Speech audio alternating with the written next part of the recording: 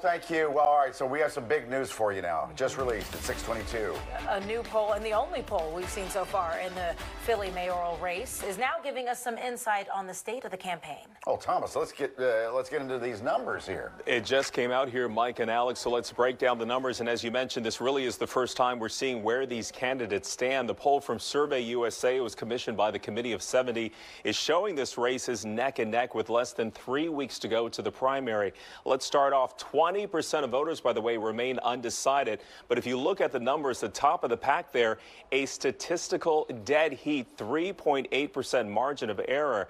Rebecca Reinhart leading the pack there, 18%, followed by Sherelle Parker, second at 17%.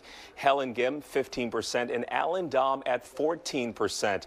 Now, Jeff Brown, you see the number there, 11%.